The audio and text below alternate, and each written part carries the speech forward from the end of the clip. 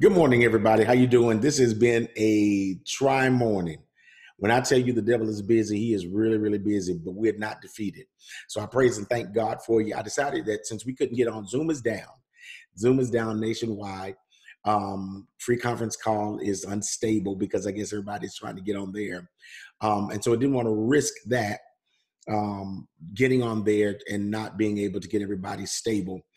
So what I'm doing is recording the video of the message today, and you're going to get this and you're still going to be blessed. We're going to go right on, and hopefully by next week, we'll be a little bit more stable with Zoom because everybody's using Zoom across the world. And I guess they actually were not prepared for everything that's going to come. So let's get right into it. Father, we thank you for this opportunity to pray this morning and to come together, God. We thank you for having workarounds in place that we may continue to complete the task. We thank you that the word of the Lord will go forth unhindered, uninterrupted, and that people will still be blessed in spite of any interference. Thank you, God, and we give you praise. Amen, and thank God. So listen, I want to talk today and in kind of continuing from where we left off. We've been talking about our lives lost in translation. And there's so many components to this issue of our lives being lost in translation. In fact, what we spend most of our lives doing is trying to recapture lost time. We're trying to get into the redemption of time. And so this message is going to impact you in ways that's going to get you caught up to the place and time you should be in, okay? So I want to use some metaphoric language out of the scriptures today to be able to help you understand where you are and what God is saying in this hour. And I want to do that, and I know that this had to be the enemy to interrupt us this morning, because one of the prophetic words that the Lord gave me over the weekend is that at any moment, God is going to shift you from waiting on it to walking into it. Isn't that powerful? You think about that. All of us are waiting on something. We're in preparation for something. We're trying to wait on something to happen. And the Lord said to me, tell the people at any moment, what they've been waiting on, they're going to end up walking in too. So be excited about that. Get excited about that, because all it takes is one conversation, one meeting to line you up with the next thing for your life.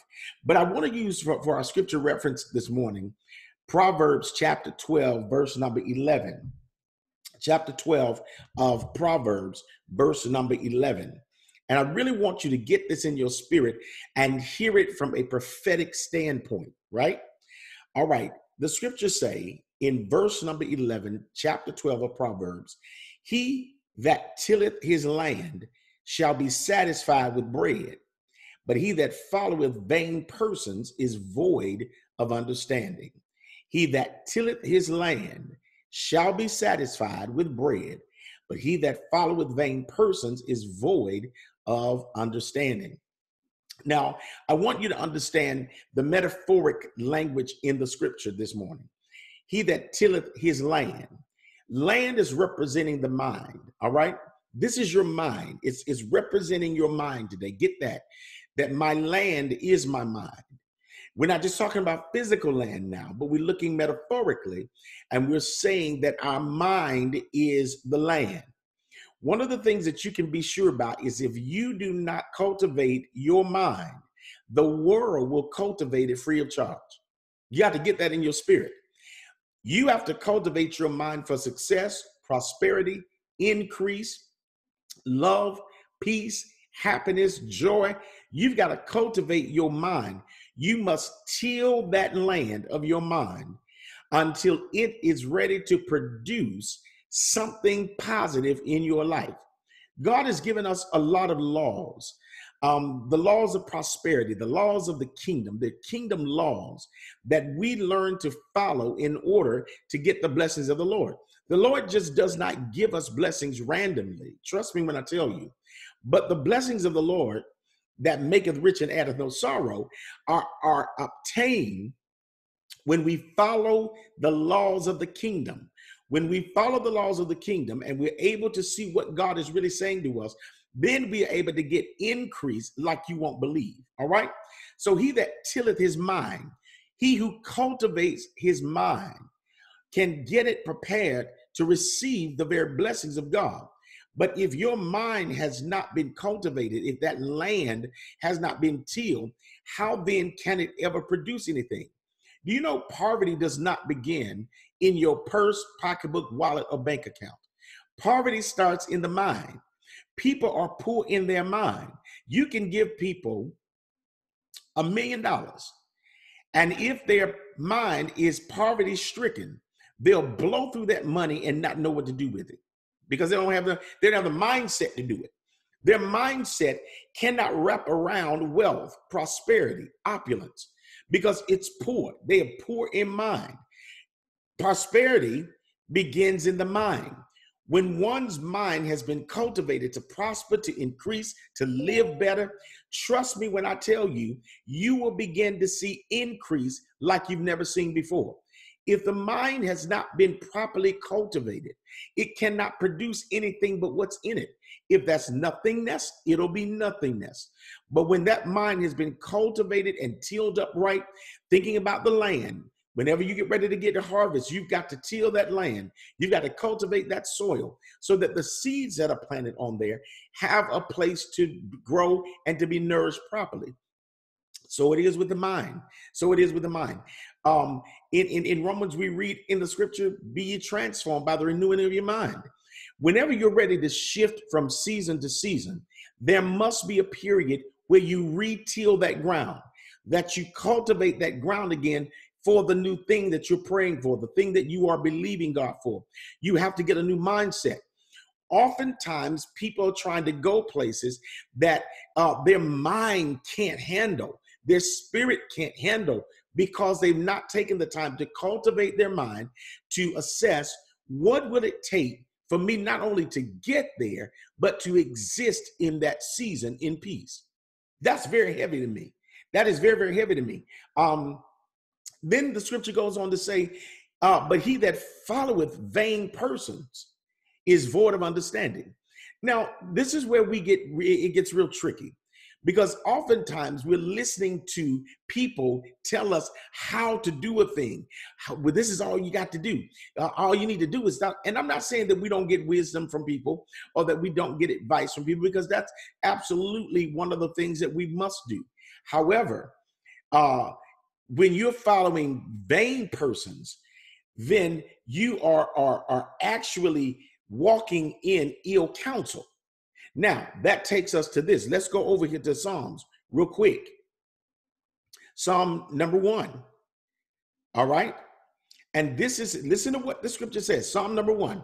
Blessed is the man that walketh not in the counsel of the ungodly, nor standeth in the way of sinners, nor sitteth in the seat of the scornful, but his delight is in the law of the Lord. Blessed is the man that walketh not in the counsel of the ungodly. Now, I want you to think about this for a minute. I don't know what that is flying around here. I want you to really think about that for a moment. We have to totally understand that many times we're sitting in the counsel of people who are not godly. I'm not talking about, just because a person goes to church does not mean that they're godly. We need to get that in our mind. It doesn't mean they're godly.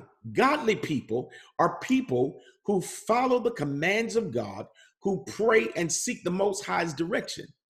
You don't have to go to church for that.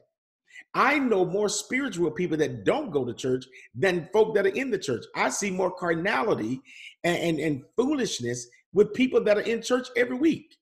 But you're sitting in counsel of people who do not consider the laws of God, who do not consider what it is God is saying or doing in this season. And we take their counsel and we run with it. And then once we hear real godly counsel, we're trying to weigh the vain counsel or the ungodly counsel against those who are godly in their thinking, in their prayer life.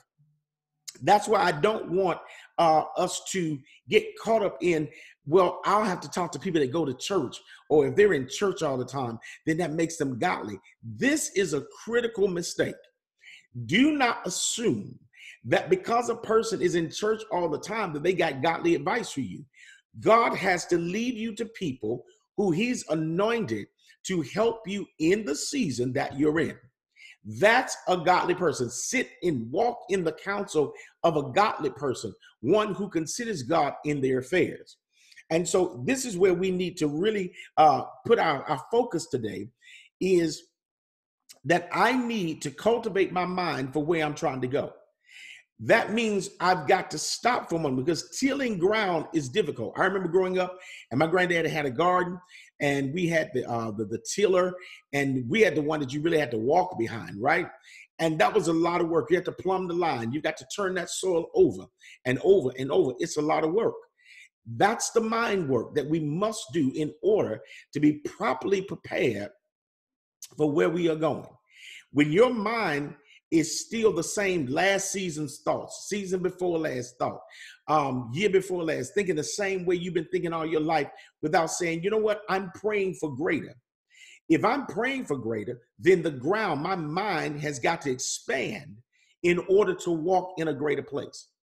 It's really simple. If the mind cannot accommodate the place you're trying to pray into, if your mind has not been changed into that dimension and that season, then guess what? You can't walk in that land. What was the problem with the Hebrews? Their mind was still Egypt when their prayer was Canaan. And you think about that for a moment. They were praying for Canaan, wishing for Canaan, but their mind was still in Egypt. It was proven when they were desiring the food from Egypt. They'd even desired to go back to Egypt because they got challenged. Their minds never changed. Moses spent most of his time trying to convince God not to kill them, because God wanted to kill them. He was so frustrated. He was like, I just want to kill, and I want to kill them, because their minds had never been cultivated for Canaan. Your mind has to be cultivated for the promised land you're praying to go into. And so this is why, in the black community, bread was money was called bread, right? Yeah, man, I need to get that bread. Sometimes we call it cheese now. But bread is a commodity. You think about it. Even in this pandemic, people were going to the store making sure they had bread, eggs, milk. But bread is a commodity. It's a precious commodity. And in scripture, bread always represents something of substance and greatness. So again, if you don't till that mind, you can't get no bread. It's just that simple. You are not going to get your bread until your mind has been cultivated and tilled and worked for what you're praying for. And one thing about God is God is very orderly. God is he's the God of order. And we have to, it requires a deeper unpacking, because we're thinking that God just does random stuff. But God is very calculated. The Most High is calculated in whatever he does.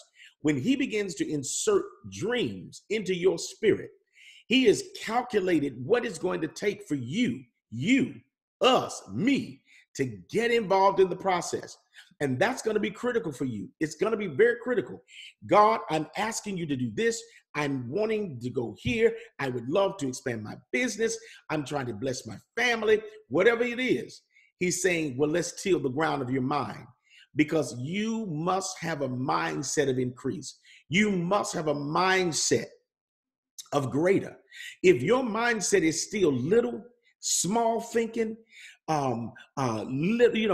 convenient, you're not ready for Canaan. You're not ready yet. So now we must go back and till this ground up. We've got to till this ground up until it is ready to produce. Because remember now, if the mind has been tilled and properly cultivated, it will show you ideas. It will point to you where you should be going. You will see things that are normally hidden. And even if they are hidden, if your mind is right, you can see better. Why? Because the brain controls vision. So if my mind has been properly cultivated, I'm able to see solutions that I had not seen before. Once you get your mind renewed, once your mind has been properly cultivated for the next thing, all of a sudden, everything that looked difficult makes sense now. I can do this. I see it. This is the one thing that we see often in scripture. is where people are looking for solutions. When the Philistines came up against David in Samuel, they had heard that he had been anointed king over Israel, and they set to attack him. Well, the first thing he did was he inquired of the Lord, the scriptures say. And David inquired of the Lord, what should I do? Should I go up against the Philistines? And he waited until God gave him an instruction. But his mind had been cultivated to do what first? Seek the Lord. To seek the Lord. That's the first principle. Whenever you get an idea, you need to seek the Lord. Some people feel like, well, I don't need to do that because I'm intelligent. I don't need to do that because it's just a matter of doing it. But you're breaking the laws of God. The first thing you must do is to seek the Lord. And I don't know why people have a problem with that are supposed to be saved, but you want God to bless something. How do you want God to bless something that you're not willing to seek him on? All you're doing is saying, God, I don't know what to do in this. I have an idea, but I need more from you. So tell me how to get this done in a fashion that will be glorifying you rather, and then get me what I need. David understood the power of inquiring of God. You've got to be okay inquiring of God. And if you aren't okay with that, you need to ask yourself, why do I have such a problem asking God for help? But I want him to bless the thing that I'm doing, the fruits of my labor. I want him to bless the work of my hand. Then why do you have such a problem inquiring of God to just ask him, God, I would like to do this. How do you see me doing this? What do you think? What are you seeing? What's your next instruction to me? Why do you have a problem with that? You need to be able to inquire of the Lord. All right? Inquire of the Lord. Stop walking in the counsel of people that you think have all the answers. Before inquiring of the Lord, you know what God will do? He will send you to the right person who doesn't mind sharing information. See, when you inquire of the Lord, sure, he doesn't circumvent processes through other people, but what he will do is say, don't ask Beverly, ask Jean. Go over there and ask Willie Mae. She know how to get it done. Okay? You got to be okay with that. So inquiring of the Lord should not offend you, because if it does, it means that there is a problem with pride and arrogance, and that needs to be uprooted out of you. Maybe that's your frustration. It's because you need to be inquiring of the Lord and you're trying to go on your own, being so independent, but you need to inquire of the Lord. God, is there a quicker way? You see? And so one thing that I found out, and I want to insert this, is many delays that we experience in our life is because God is trying to work out of us arrogance, pride, insecurities, all of these things. God is working out of us. So he delays the promise until all of that is worked out of us. We're so busy thinking that's the devil. God got a problem with us, when we need to be saying, well, God, what are you working out of me? The delay is not because I've done anything wrong. The delay is that you see something in me that's not going to work in Canaan. It's some Egyptian type behavior that I'm on that I cannot take in Canaan. It's not going to work in Canaan. You've got to be okay with that. You've got to be perfectly all right with that, because once you get to your promise, you want your conduct to be able to keep you there. You do not want to get to be like them Hebrews that started showing out before they got into the promised land, and they died not getting in there. Even their leader Moses died and was not able to get into the promised land. And so this is critical. This is mandatory that you get this today, that what you're doing is you're now cultivating the land, cultivating your mind, tilling up that ground so you can walk in an intelligent way, a spiritual way into your promised land. And so don't minimize the delay, because the delay is strategic. Now, I don't know who this is for, but if that word is true at any moment, what you've been waiting on, you're going to be walking into, then you have to remember that even your delays are strategic laws of God. Whatever the delay is, it is a strategy God is using to empty you out of all of that past stuff that's not going to work where you're going. That's the word of the Lord today. Is that there's some stuff in you that God is saying, yeah, that worked 2 seasons ago, but it's not going to work in this season. And you've got to allow God to surgically remove all of those things that are not going to work in this season, whether it's fear, whether it's doubt, whether it's insecurities of or feelings of inadequacy, whatever those things are that may be bothering you. God is saying, I'll delay that until you get that out of you, because we won't have time in the promised land for you to be dealing with insecurities and doubts and fears, because you're going to be in it. So we're going to delay it until you can work through that. That's why you got to be willing, people of God, to do the work. Do the work prior to getting there. The delay is really beneficial to you. The delay, or sometimes God will push the pause button. The delay is to make sure that by the time you get into that place where you've been praying, you get in there, you don't have time to be trying to revisit a pre-existing condition. All right. You want to get that healed. You want to get that deliverance, that deliverance rather that you need. You want to get that prior to going into the promised land so that you can enjoy. You know what I found out is a lot of people get into the season they've been praying for because God is good like that way. But then it starts looking like where they came from, not because it's a bad situation they're in now. It's because they brought with them unresolved issues that should have been dealt with. All right. And so God now gives us, through intellectual discourse this morning, our intellectual, spiritual discourse, that the delays sometimes are so strategic that they are to empty you out of anything that will interfere with your enjoyment of the place you've been praying to get in. All right. So I'm just going to end the message right there. I think that this is enough for you to work with. And again, we thank God we weren't able to meet our usual way this morning, and that's okay. But I hope this video blesses you. We thank God. Listen, you know what we do concerning our giving. You can just text give, or you can send it through PayPal. Whatever, Givelify is not an option anymore. And so just give as you normally would. I appreciate it. Thank God for you. And so I hope that all is well with you.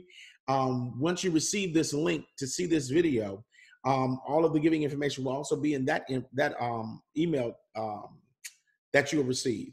And so hopefully by next week, I'll keep you posted on what Zoom is doing. Hopefully we will be looking at some other means of having some alternate ways to get on, just in case Zoom doesn't work anymore. And again, my deepest apologies for this technical difficulty. But thank God for you. I pray for you, and I'm going to pray for you before we leave. Father, thank you for all the people that will watch this video, and even those that will share this video with others. I thank you, I bless you, and I glorify you. I thank you that your people are being blessed, and that they are learning as they go to trust you even more, to trust you with everything that you're doing, to trust the process, and to enjoy the process as they are going along. And I give you praise for it. I thank you for it, God, in the name of our matchless God. Amen, and thank God. God bless you. Until we meet again, be blessed of the Lord.